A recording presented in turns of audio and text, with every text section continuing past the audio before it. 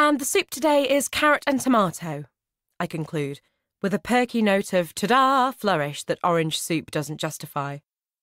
Is carrot and tomato soup even a thing? I had said to head chef Tony as he poked a spoon into a cauldron bubbling with ripe vegetal odours. It is now, Tinkerbell Tits. I don't think Tony graduated from the Rue Academy or the Charm Academy. In truth, I put a bit of flair into the performance for my own sake, not the customers'. I'm not merely a waitress. I'm a spy from the world of words, gathering material. I watch myself from the outside. The disgruntled middle manager-type man with a depressed-looking wife scans the laminated options at That's Amore.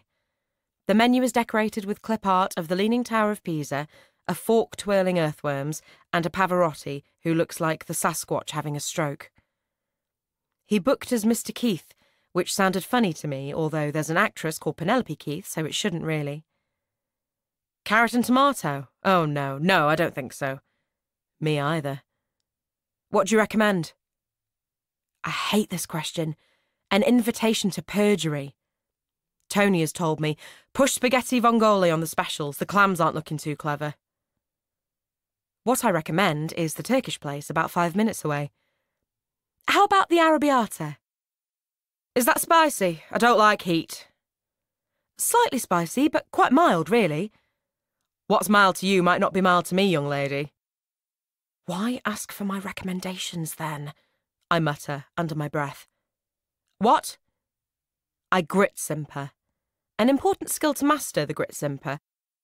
I bend down slightly, hands on knees, supplicant.